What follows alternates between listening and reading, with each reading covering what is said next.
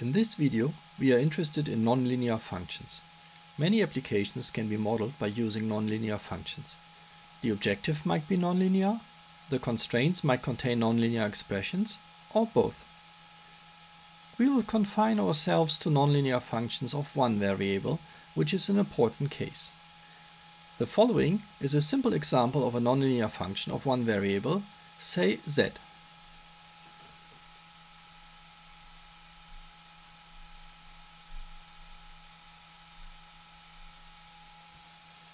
Assuming one variable seems to be more restrictive than it actually is because we are interested in linear approximations. If we knew how to approximate linearly a nonlinear function of one variable, we would be able to provide a linear approximation of the sum of nonlinear functions, each of which depends on one single variable. Suppose that a function g of multiple variables z1, z2, and so on is defined to be the sum of functions f1, f2, and so on.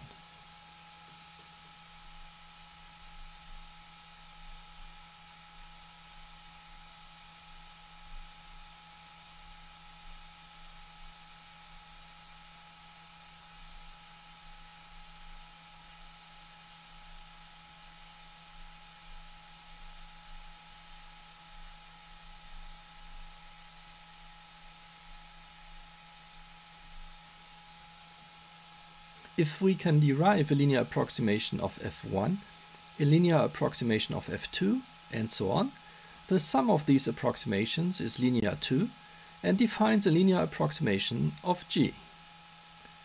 Just to have an example, we could think of the following case.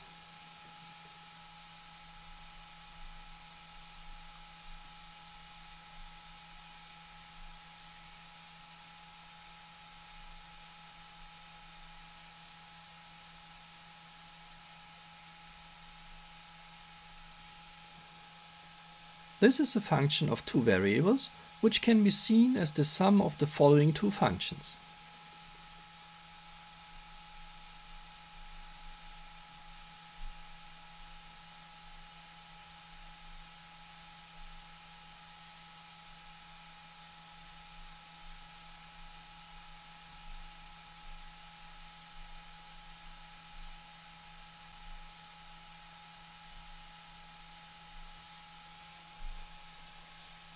Sometimes, small technical tricks help to bring a function into a desired form. Consider, for example, a function h that is defined to be the product of two variables, say x and y.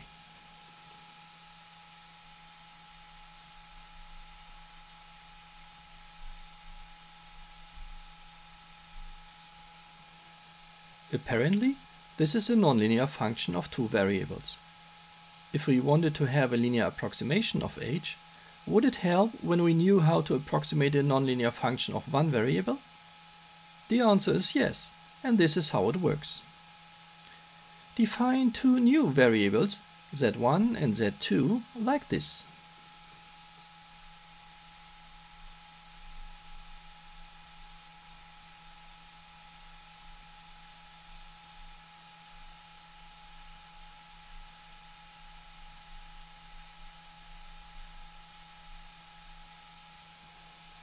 In a model, these two definitions would be two linear constraints to be added to the model.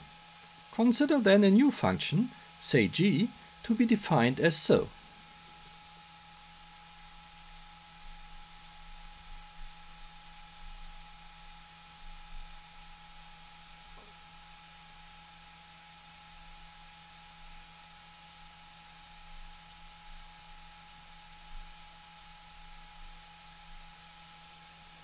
G is a nonlinear function. Actually, g is the sum of two nonlinear functions of one variable. Let's see what g evaluates to.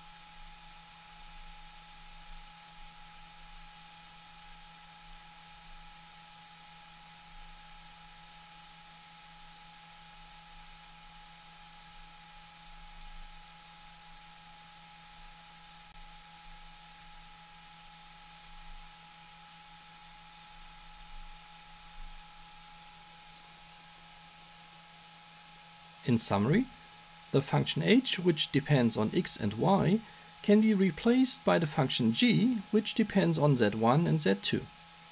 Furthermore, we must add the two linear constraints that define z1 and z2. And then, in the next step, we can replace the function g with a linear approximation of g. Let's now turn to the linear approximation of a nonlinear function of one variable. Consider a nonlinear function, say f, that depends on one variable, say z. In the first step, we define a set of breakpoints that cover the domain of the function.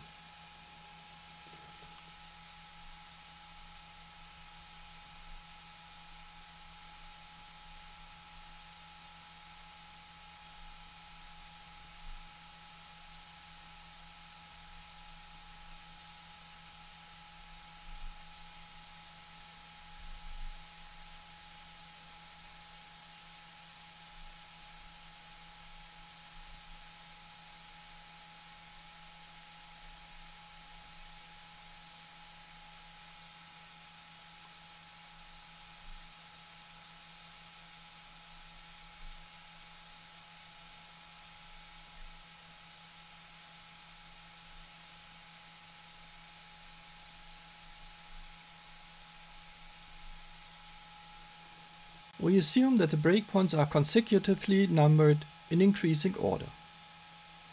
The number of breakpoints as well as the position of the breakpoints is up to you. Once you'll understand how we approximate the function, you can try to compute the position of the breakpoints given the number of breakpoints, so that the approximation is as good as possible. But this technical detail is not important for grasping the modeling idea. So let's simply assume that the breakpoints are given somehow. What we want to have is a linear approximation. A graphical illustration shows this best.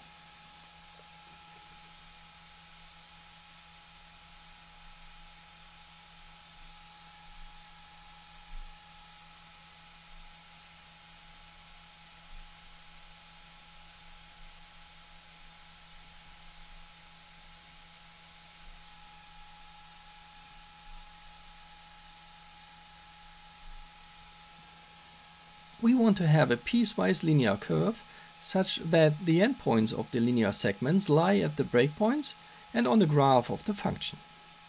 Any value between the smallest and the largest breakpoint can now be reached by a so-called convex combination of the breakpoints. That means that we can associate with each breakpoint xi a weight lambda I. These weights are non-negative decision variables.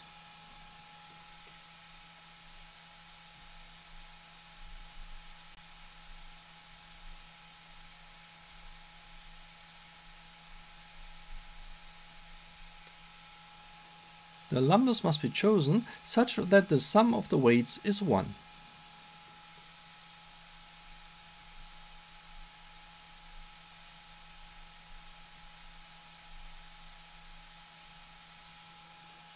Any value z between the smallest and the largest breakpoint can now be expressed by choosing appropriate weights.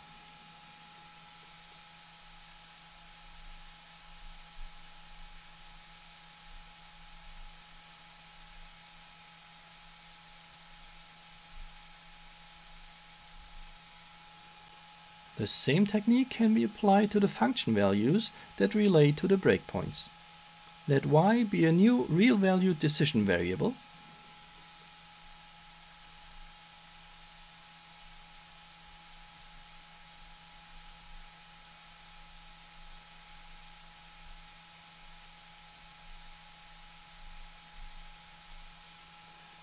After introducing the decision variables lambda and the constraints shown here, y can now be used to replace the nonlinear function f of z. Note that the expression that defines y is linear, so are the other constraints. As shown in a previous video on the substitution of variables, y can of course be eliminated from the model immediately. In general, this is not all. As the picture shows, the piecewise linear segments connect subsequent points on the graph. This must be enforced because otherwise line segments between arbitrary breakpoints can occur which would lead to a poor approximation of the nonlinear function. The way to model this is by using new binary decision variables delta 1, delta 2 and so on up to delta k minus 1.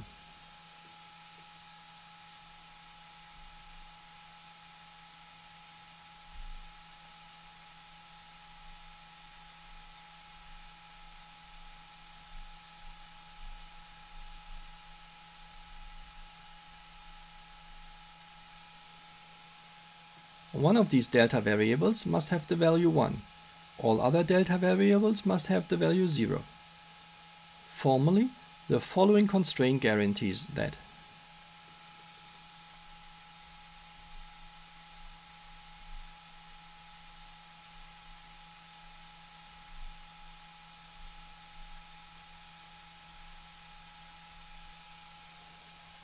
This set of delta variables, by the way, is a special ordered set of type 1. At most one of them is non-zero, all other variables in the set are 0. Some commercial software packages make use of special ordered sets to enhance the performance of the solver. These delta variables are used to indicate which pair of lambda variables is allowed to have a positive value. All other lambdas must be 0. In detail, we add the following constraints.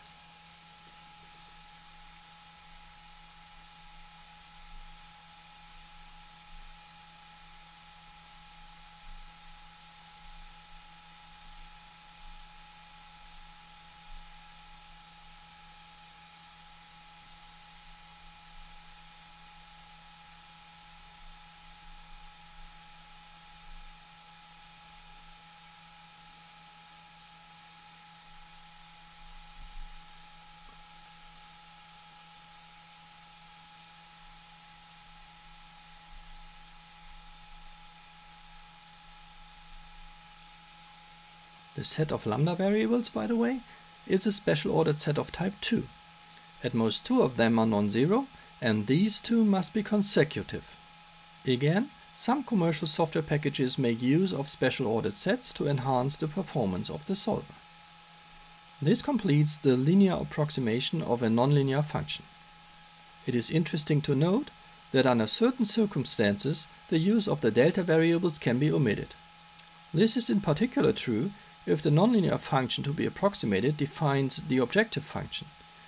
If that function is to be maximized and the slopes of the linear segments shown in the picture are monotonically decreasing from left to right, or if the function is to be minimized and the slopes of the linear segments are monotonically increasing, then the delta variables and the related constraints are not needed and the desired linear segments pop up automatically.